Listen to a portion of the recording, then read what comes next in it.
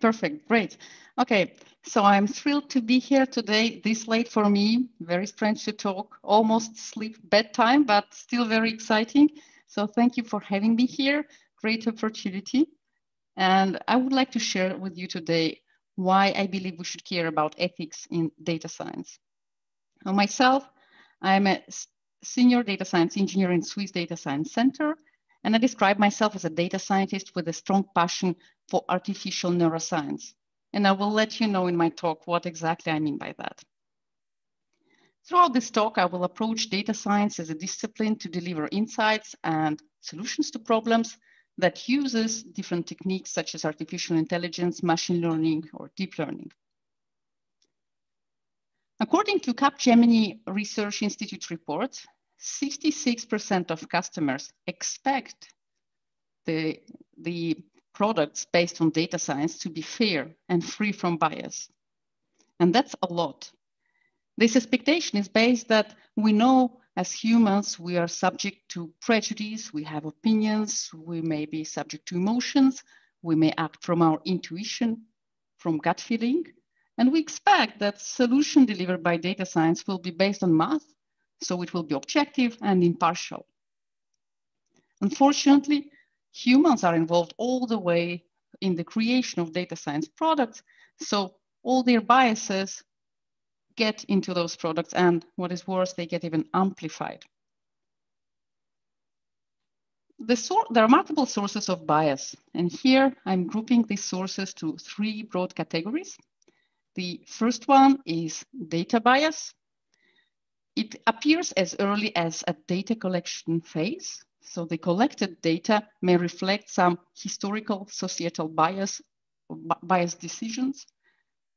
It may also be imbalanced for certain classes. And as you have noticed, for example, Pawel was checking for that. So it's a very good example of how these checks should be done. So what are the classes represented in my data? How can it affect the results of my modeling and so on?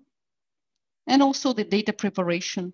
The features that we generate may not be fit for the purpose of modeling individual fairness outcomes, and similarly for the measurement of data. It may not be, for example, at the right granularity. Another type of bias is related to design. It starts already with problem definition. So when we develop a data science solution, we usually have a business problem at hand. And very challenging and complicated task is to translate this business problem into data science problem. And this translation frequently is not that easy, and bias may arise at that stage. Not only we may actually optimize for something that business doesn't need, but we may also develop a solution that will be biased.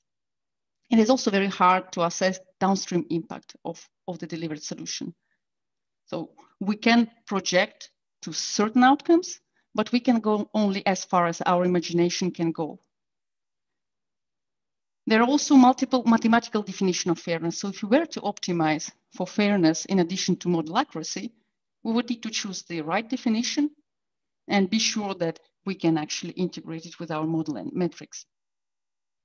Frequently, there is also lack of social context. For example, if data science team consists of individuals with similar backgrounds and similar views, it will be hard for these people to imagine what is a social context for someone who has a very different background.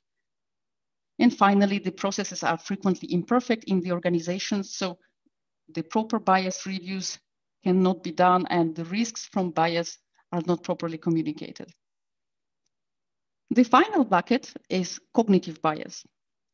So this is the bias that appears in people who are involved in the creation of data science solution, but also in the users of data science solution. And at every time we have people involved, they may be subject to cognitive bias that will affect the use of data science solution or the development of the solution. For example, the confirmation bias is when we will tend to see in the data the confirmation to our prior beliefs, so it will already believe true, although it's not necessarily the case.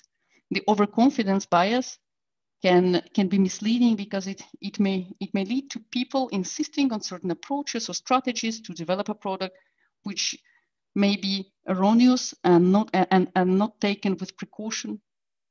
The framing effect in diagnostic context, it is something when you have subtle cues that may affect the diagnostic decision. And the anchoring effect is when the initial diagnostic decision is the one believed to be the most correct one, although the subsequent information might be the contrary. Yeah. So the problem with the bias is that algorithmic bias causes harm.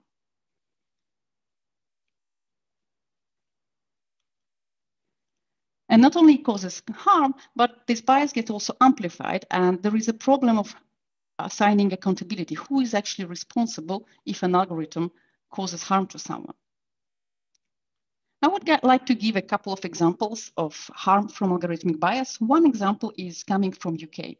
In the beginning of COVID pandemic, there was a confinement during which the A-level exams were canceled because of COVID.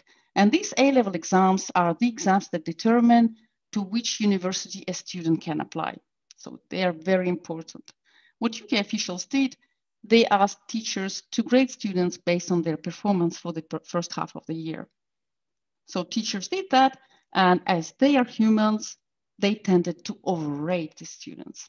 So students ended up with much higher grades, and the historical grade distribution was strongly skewed to more positive outcomes.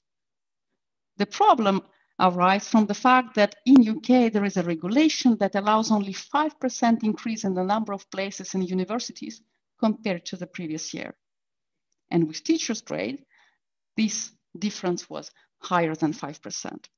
So what UK officials did, they mandated Ofqual to create an algorithm correcting these grades and addressing this issue. So Ofqual analyzed what happened with teacher grading. They looked whether teachers could actually correctly grade students, and it turned out they could assign correct grades only half of the time, but they were very good at ranking the students. So what they did, they took the historical distribution of each educational center, and then they adjusted this distribution and overlaid it with the rank produced by teachers to generate the new grades. And there were a lot of reasons to believe that this will be a success, because UK alone accounts for more than 50% of global ethical principles. They have 13 guidelines, and Ofqual followed what was preconceived in those ethical principles. So they released 319-page report, which covered methodology in a big detail and all the bias assessments. Unfortunately, the grades were not fair, and they tended to penalize students from poorer non-white communities. So students went out with protests. What happened there is that there is a data bias. So historical data, the way it was treated, it would assume that every educational center would perform similarly to previous years. But in some centers, they did some measures to improve performance, and current year cohort was much better than previous year. But the students in this cohort, which was performing better, could only get grades as high as previous year students, which would mean if the worst students were getting fails, the worst students of this year would also have to fail the exam. And on the other side, there is a problem with design, because the fair outcome was considered a statistically correct distribution of grades, which is not optimal for modeling individual fairness, which then the algorithm didn't deliver. So students went out protesting. The good side here is that the cost wasn't really high because the problem was seen, and Ofqual had big teams to put on that to try to address the problem, but still there was a big investment and big cost in terms of human investment to sort it all out and to find a solution. Another example is with Apple Card. You probably noticed in 2019, there were a lot of tweets that actually there was a bias towards women that were getting lower credit limits, and a lot of people tweeted on that. So essentially, even if women would earn more money and will have better capacity to pay back, she may end up getting much lower credit than her husband, for example. So we're talking here about data bias, which could be that historically men were given higher credits, but also design bias. When consumers were addressing to Apple, were reaching out to Apple Card and asking for explanation, the algorithm was not transparent and it was not possible to understand how and through which attributes it could derive sensitive information such as gender. Another example you probably also know about, which is about Optum algorithm, which was used in US hospitals. So this algorithm was used to decide which patients should be assigned for extra care. And the assumption was that higher healthcare costs are associated with greater health needs. So the algorithm would score the patient risk based on total healthcare costs over a year. Unfortunately, the algorithm turned out to be biased, and several studies done on that identified that the biased solution, the way algorithm was done, assigned only 17.7% of African American patients for extra care. And if it would have been unbiased, this number should be 46.5%, which means millions of people were affected by this bias. And the problem is with the data, for example, the similar healthcare costs for an average person do not necessarily entail the same health condition. And in case of African American patient, the condition will be much worse for everything else same. And there is, of course, a problem with design, the way the assumption was done and the way the model was implemented. And what is interesting, there is also a cognitive bias in hospitals using this algorithm. It took a while to realize that there was a problem, meaning that there were probably certain prejudices which matched what was predicted by this algorithm. To illustrate the cognitive bias of the user, I would like to show you this plot. You see the time series variable, so we have target variable of a certain period of time in some unknown units. It's just a mock example, and we generate a forecast based on autoregressive component of target variable and two predictors, predictor 1 and 2. And we show a dashboard to the user where we display variable contributions to the forecast, 20% for autoregressive component, 30% for predictor 1, and 50% for predictor 2. Natural interpretation would be that, well, predictor 2 is very important to predict the outcome. Now, if I would complement this dashboard with a comparison, for example, to the model, which is purely autoregressive, which only uses target variable itself, historical values to do the forecast, and if we would see that there is a very close match in what we forecast, the predictor 2 does not seem that important anymore. And I would like really to stress here that depending how we show the information and what information we show in the same place, and even in which order in that place, will affect the way user will interpret that information. And in case of biomedical applications, it's very, very critical to do the user test even for this level to understand, are we inducing any bias? Are we transferring some subtle cues that may lead to erroneous and biased decisions of the users of the solution? So humans are biased, algorithms are biased. So what? Algorithms are still faster to solve problems than humans, and they make less errors. And anyway, we do our best. Most people, they want to be fair. Maybe we should just accept it. We live in a biased world, and unless data scientists are some master evil data scientists, they don't want to do harm. And it's not surprising that Gartner predicts that 85% of AI projects will suffer from bias in data or the algorithms or responsible teams by 2022. And these projects will risk substantial costs and also the loss of customer trust. In the past 2-3 years, as much as 60% of organizations report that they have attracted legal scrutiny, which was related to AI bias. 22% observed customer backlash, so they were really facing the loss of their customers.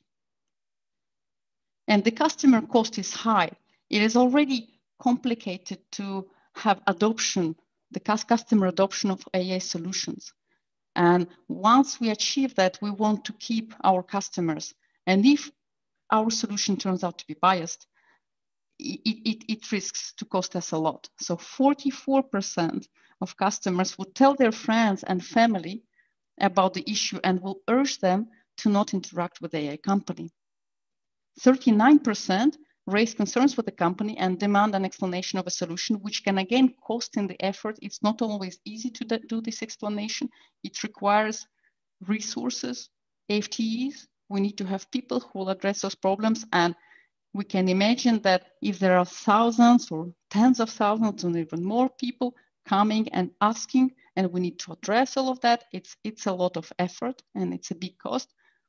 And also 39% would move from AI-enabled channel to the human channel when they would interact with their organization, and we risk our adoption. We risk the trust of the customers here. The good side of the story is if pains can be big, we can incur big costs if our AI solution, data science solution is biased, but the gains can also be big. So if we don't do any action, of course, we will risk to incur pains, to incur costs, which are related to biased solution delivery. But if we address bias proactively, if we think about it, if we do an effort, we will be able to react fast in case this bias appears, mitigate bias risks, and we will be also capable to have some gains from it. A nice illustration of that is an econometric study which found that less bias in talent allocation could explain from 20 to 40% of GDP growth in US between 1960 and 2010. So how to address the bias? If we look at existing global ethical principles, here it's a study from 84 guidelines. They converge across a lot of dimensions, such as transparency, justice and fairness, responsibility, freedom and autonomy, non-maleficence, beneficence, trust. And the question is, how do we put these ethical principles into practice? And I would really like to stress at the how part. So it's about how to implement and not what. Almost any ethical guideline will say that we should ask for consent before collecting the data. But then if we have a small scale study, maybe it's easy, but if it's a big scale study, it's something very complicated because we need to get first some data to show that we are trustworthy, but we cannot show that we're trustworthy because we cannot collect the data. So it's a vicious circle. On the other hand, if we shouldn't collect any sensitive attributes, such as demographic attributes or genetic data, how then can we check if the solution that we deliver is not biased? We no longer have those dimensions. And if we as humans are not very good at figuring that out, algorithms are extremely good at figuring out the dimensions, the demographic and privacy sensitive dimensions from the data which was deprived of those attributes.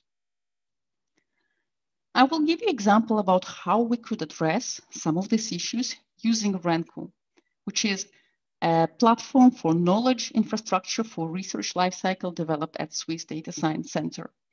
So this infrastructure is based on the knowledge graph, which is at the heart of the system. You see it here in the middle and connects all the other components.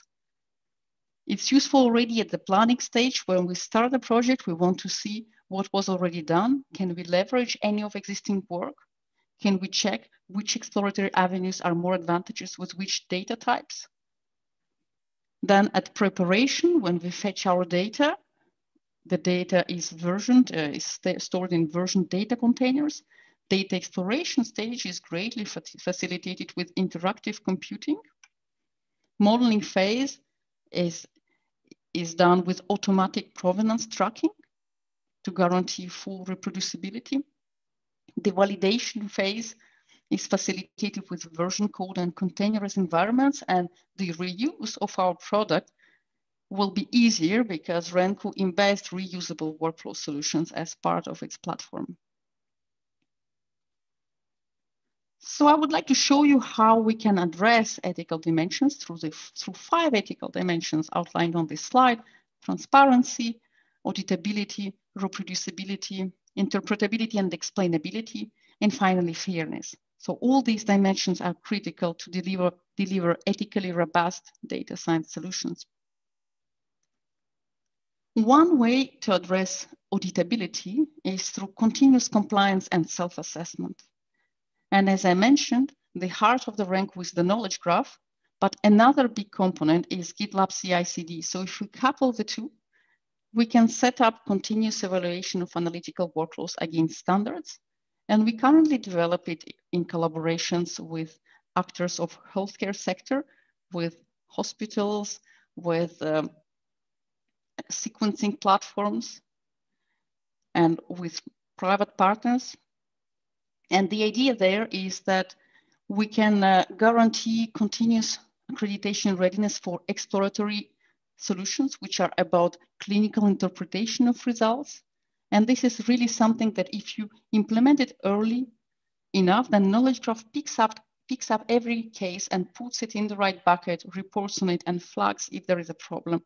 So we can really move away from this paperwork required for the audit and focus on interesting parts and let Renku do it for you.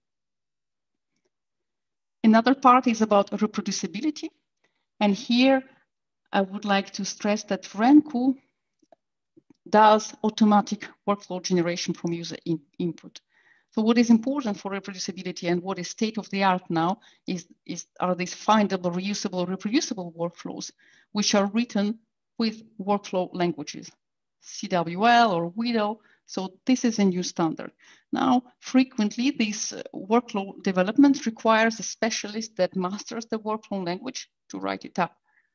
So what we try to do at Renku, we try to lower the barrier and really make it as easy as recording user commands and encoding it as a workflow so that user, in this case, a person, for example, developing a biomedical application can focus on the problem at hand, can focus on how to solve medical problem rather than how to write a workflow. And all these elements are packaged with version components, so version data, version code, and version environment with rich metadata on knowledge graph.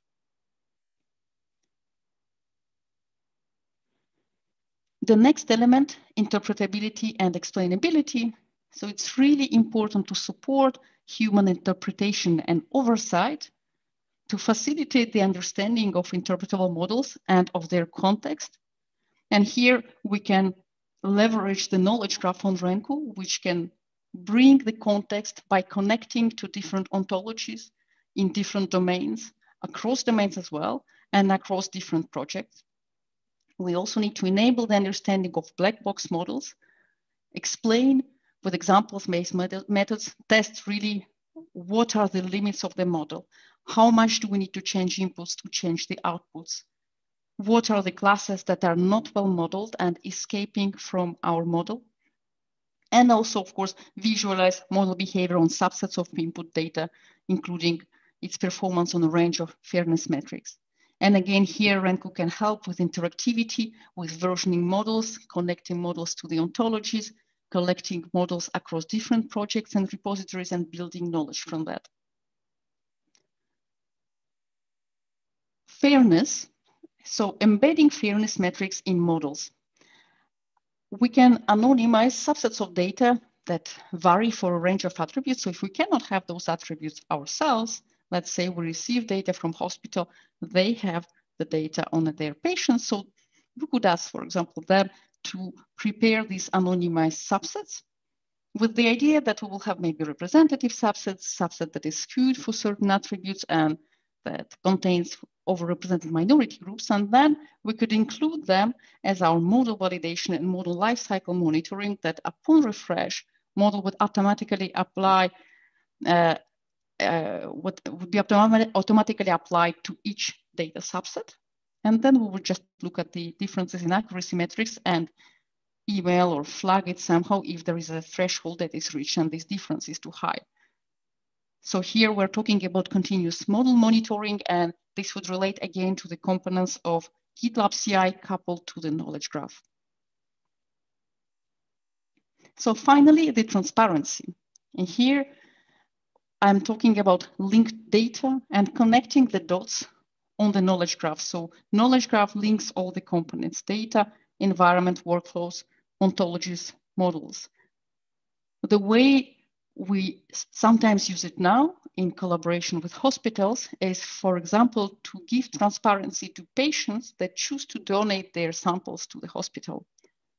And in this case, patients really seek to understand what happens to their data, but we cannot really tell them that their exact sample was used for that and that. But what we can do, we can have high-level knowledge graph attribute extraction, and we can show generally over all tissue samples, for example, by tissue type, which projects they are used in, what's coming out of these projects, how long these projects were lasting, did these projects have any outcomes. And this kind of transparency is extremely rewarding and continues the cycle, building up the cycle of trust between the clients, in this case, patients of the hospital, and the provider of the hospital itself. So now I'm coming back to what I said in the beginning, the emerging role of artificial neurologists. And what I mean here is really treating AI models as patients. So being like a doctor to AI model. So we can listen to data symptoms, we can listen to method symptoms, we would have regular checkups for bias, and of course, promote prevention and awareness through all the chain of people involved in the creation of data science solutions. We can also extend it to persuasive storytelling to address the cognitive biases in communication, for example, with stakeholders or with team members, to avoid the pitfalls of design and data biases. And an example of this could be communicating the risks associated with the bias and how we can mitigate them, and include important steps early enough in the process, such as the need to involve real end users early and regularly to collect their feedback. And here I would really like to stress the real users. Frequently in projects, there is a sentiment that we know what users need, and then the development goes on without really onboarding users, and then it could be too late. Or if it's a business solution, sometimes it can happen that only a manager of people who would actually use the product will be consulted. And again, it's a big risk of delivering something biased and not useful. Or convincing to use fairness metrics along with model accuracy early enough. If we do it early, it comes at smaller cost than integrating something like that at a later stage. And finally, establishing bias reviews and automatic continuous self-assessment. Again, there is a bigger effort in the beginning, especially for the ones who would put it in place. But once it's done, everybody in the organization can benefit from it, and a lot of things come at less big cost or very small cost.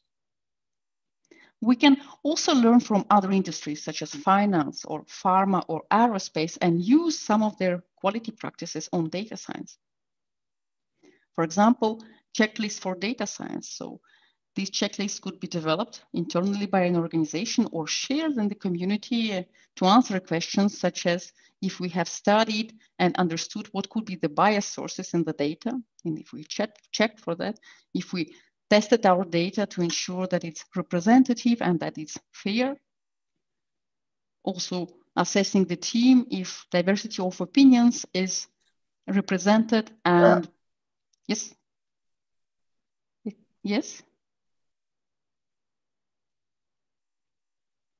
Okay. Sorry, that was a mistake. Continue. Okay. No problem. Okay. And finally, to see if we test and monitor a model for drift to ensure that it remains not only accurate, but also fair over time. Another example is failure mode and effect analysis. So on x-axis, we have failure probability, which is a probability of bias, low or high. And on y-axis, there is harm to society from low to high.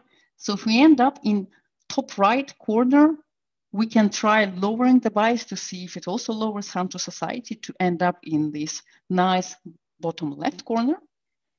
Now, if the bias is low, but harm to society is high, maybe it's not worth to deliver this kind of use cases. And I saw once an example presented in a conference with big pride.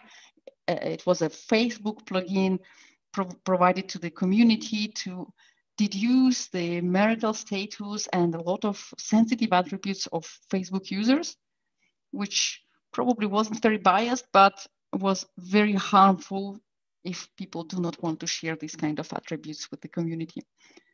And finally, the bottom right corner. So if the harm is low, but bias is high, we may still consider using this model if that delivers the correct desired outcomes and desired results.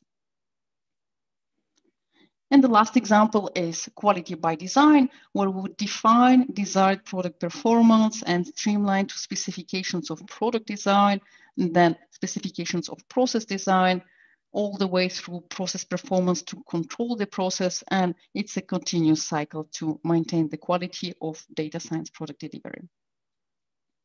As Stephen Hawking said, AI will be either the best or the worst thing ever to happen to humanity.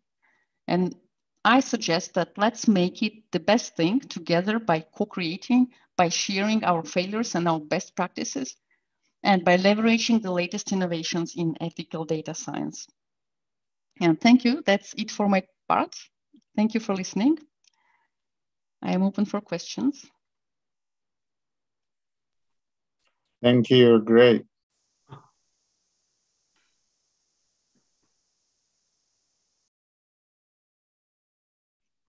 There are questions in Q&A part, but it's questions targeting all of you. You may just read it through them.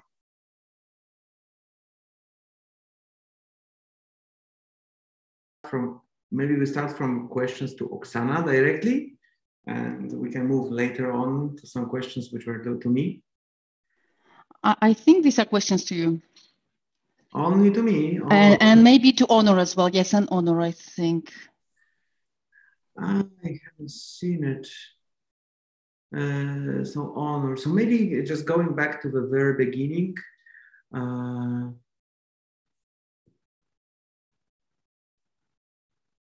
TensorFlow Lite or something similar to perform. So one of the questions was quite technical. So here, for example, what kind of TensorFlow. So there are different flavors of TensorFlow we can use. So it's TensorFlow. It's a package which is being used to do deep learning with artificial neural networks. And yes, there is a TensorFlow Lite, which is designed to work on cell phones. And one of the questions which I'm trying to answer with Onur is whether we should work on edge or on a cloud. So whether whether we should deploy it on a phone itself and then analyze some data with some rather simple models, or whether we should do analysis on cloud, because maybe we would like to do it, but there are some legal issues with sharing this data without, for example, permission of the user, which would be problematic. So we are more into edge solution, but also TensorFlow Lite. If you're already working in a TensorFlow environment, it would not be so difficult to go to other TensorFlow versions. This is what, at least this is what I heard from TensorFlow people, because we have them in Zurich and I spoke with some of them. So we shouldn't have much problems. They also do meetings once a year in November, and I highly encourage you to attend these meetings and contact with me if you would like to have more information. So there's going to be more about TensorFlow. How did you perform the research to find the medical data sets? So this is a very interesting question. So I started from Kaggle. So Kaggle is a big repository of data. It's basically a company in San Francisco, I think in San Francisco, but generally in California, where you can find, go for competing with other people using machine learning to, for example, provide the most optimized algorithms that solve some kind of problems. And you can gain some price for a most accurate or more sensitive model you're gonna to generate. There are some rules of doing it. And this is where you can really find, if not exactly the data set, but also you can find some data produced by someone, and after this you can just start asking questions. So very often with this kind of data, the people try to go to Kaggle and post it. There are similar services in other countries. There's similar service in Switzerland. I don't remember their name. I think it was Data Ninja, Data Samurai, something like that, from Geneva. Do you remember? Samurai? No, it's a company, but they were on our meetup. But there's also a company like Kaggle, but in Switzerland. They also provide this data sets, so you can use it. The only problem is how the data are being licensed. This is very important to notice it. You can also search PubMed, which is a publications, medical publications on NCBI. And you can go there and type it. This is a US service. The similar is, I think, if you go to ABI in Europe, but NCBI is basically the best to really search for something. And this is a big source of data. You can also ask specialists. This is the best way because they are up to the date with most of things.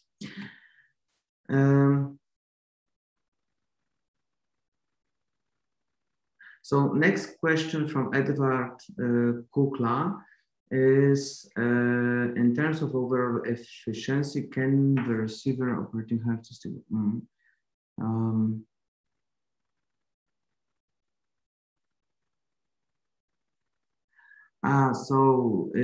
If you can basically, so Edward, if I am not mistaken, he's asking if we can retrain the models to, for example, become more efficient. Yes, this is a very good question. This is basically why I'm building a system, not some scripts, because we really need to productize it. We need to evaluate more data, and then again, train the model and retrain. And very often in a large corporations, large services, this is happening at night.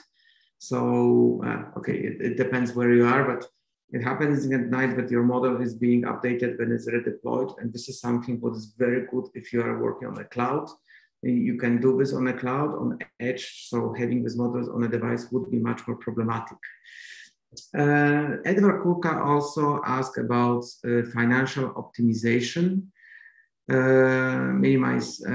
But he is agreeing with the premise of minimizing the costs. I have to here say it's minimizing the costs for hospitals and insurance companies, which I hope they will like and support us financially. And okay, is there a measure of ROI that includes patient outcomes, medical and financial? So he is furthermore in his question asking whether there are some ROI, return of investment measurements that includes patient outcomes, medical and financial, to perhaps minimize the negative effects of profit motive in some companies, which tends to maximize the profit. So in this case, I would say we didn't really take it from this angle. From our angle, whenever we see it, whenever we spoke with the doctors, is that if you detect something early, you don't need so much chemotherapy, you don't need so much skin removal, you don't need so much treatment and observation. Also, part of the treatment which is done by medical experts is done by you, so there's only the cost savings.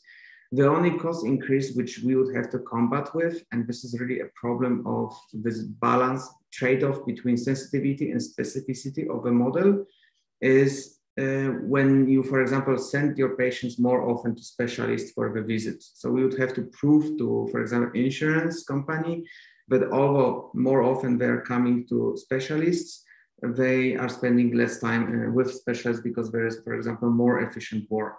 So this is something what is basically the same detecting pneumonia or detecting other things. And you can, for example, argue that there are some methods of detecting pneumonia not using X-rays, but just by using microphones, and you can check it. And it was used recently to detect also COVID. But specific sounds during the breathing are emitted when you're having a pneumonia, because it changes. It's not super reliable, but it's reliable to some certain percent, and it's cheap and to deploy. But it also provides a lot of false positives. So whether there's a trade-off, it really depends, and how you argument it. It's like basically your sales pipeline. I got two comments on this. First, it's the there was a speech from Kudelski a couple of years ago in Swiss Tech Convention Center. He said, the entrepreneurship idea is really different in US versus Switzerland. And it really depends on, it has some correlation with nature. In Switzerland, everything is stable. The mountains, the views, forests, everything is, beautiful and safe, and you don't want to break it. So people focus on cost avoidance as their prime factor. But in US, you have to be adventurous. You have to go ahead. You have to risk yourself. So you're maybe perhaps because of that you're inspired to maximize your profit. In relation to that, it might be interesting to study economics, because they have this term called negative externalities. Like me smoking. Okay, I'm not a smoker, but I'm smoking. It gives me some pleasure, but it has a negative externality on people around me, because they become passive smokers themselves. So I would say there would be like alpha times the profit plus 1 minus alpha times the negative externality. Some kind of a formula like that could do that. The point would be to try to find the alpha there. But to my knowledge, I don't know if there's a concrete formulation to that. I have to look at some maybe economics literature. But it's a bit outside the focus of AI. But forethought. So a little bit going a bit to Gordon. He asked, in your example, determination on the target cancer is dependent on image processing. Yes, definitely. So this is something what I only had very little time to show during the presentation. There was plenty of different things. We use different statistics, different pre-processing of the image. I created even a special panel which allows you to, for example, tap to something what is called TensorFlow Hub, and you could extract already pre-trained convolutional layers of other models to extract these features. So basically to reduce their size and really find out the number of features which are the most relevant to your detection of a cancer. But one of the problems which I had with this pre-trained models, they were not medical. And I was, even a very simplistic models could beat with simplicity a very sophisticated models trained on millions of pictures of cars, animals, birds, and so on taken, because they were just designed for basically for medical purposes. So Warren actually has a question for Oksana. With implicit bias, how can we trust workflow generation in In USA,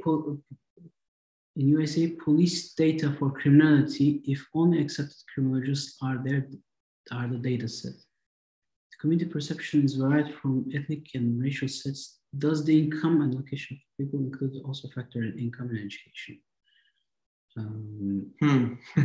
This is something what we typically don't think in Switzerland. Yeah, it's kind of a beauty of this country. Yes, I can take this question, of course. So if we know what is the bias, it's actually good, because then we can imagine checking for it and at different stages of development. So the workflow can contain the checkups for bias. And my main recommendation here would be to include these checks as early as already data collection. So if we assess data for bias and we know it's biased and it's biased the way we expected it to be biased, so then we are aware of it and we can develop things in a way. So I guess it's also very important to raise awareness of people using the algorithm that if there is a bias, there has to be a very clear message and very clear way of communicating the results so that the decisions are done with the awareness of a bias, which is a very hard task. There is no perfect solution for that, but we do need community trying and we do need transparency at different steps as much as we can afford it. And I guess in US, there are some examples of biased algorithms which would have bad outcomes based on ethnicity, right? So there is already some ground there to do learnings and to do things better. And I guess for me, transparency would be key. We really need to have solutions where we can see what happens so we can answer and address the problems. And if something happens in feature engineering or something happens later, this has to be understood and we can only then address it somehow.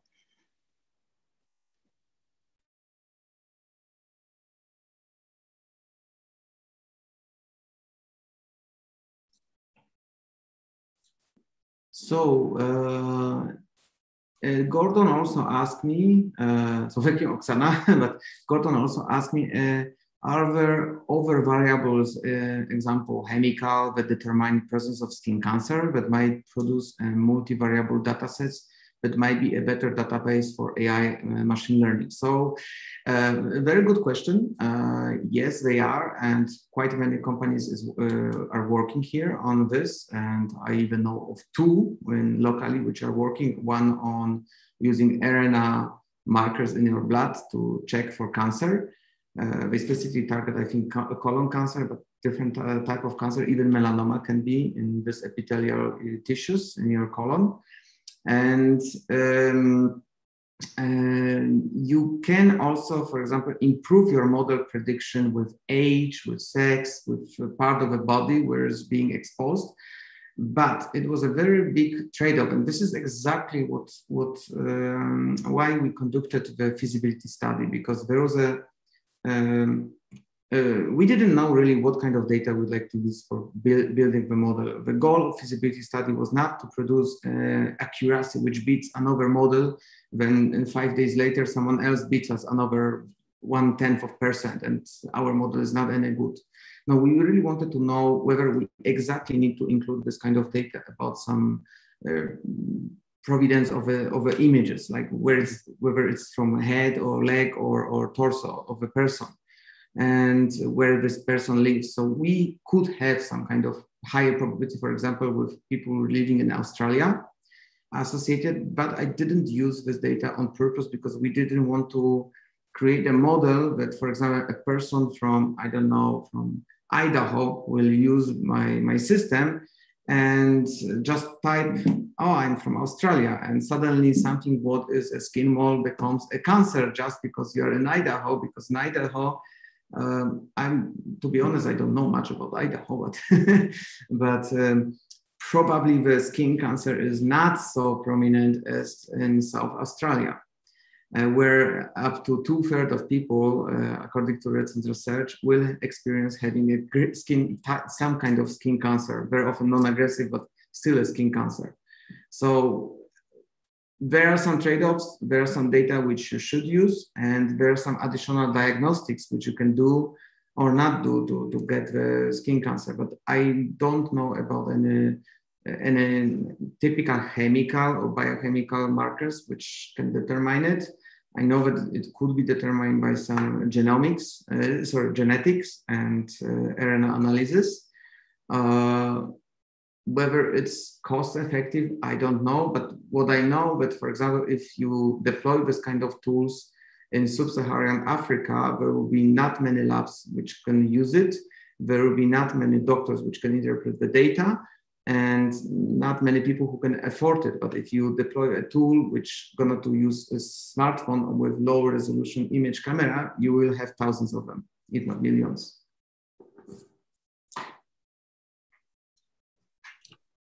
Great. I guess these are all the questions. You guys are very tired. It's long 3 hours. It's nice.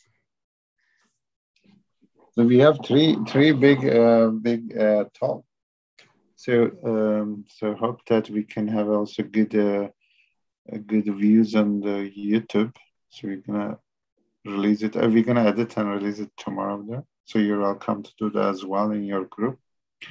It's a fantastic. I mean, I'm doing AI in health. I think it's very rewarding. You guys doing, and you're doing as a nonprofit, and hopefully this will be a good start. Your product will be a good start of many you guys will do. You know. Thank you for your time, all of you, Oksana, Pawel, and Onur. Appreciate all your talk. Exciting. Thank you. Thank you for everyone listening, participating. And you guys stay all that hours. Appreciate it. So really thank you very much for the chance to talk. You're welcome. Thank you. Thank you.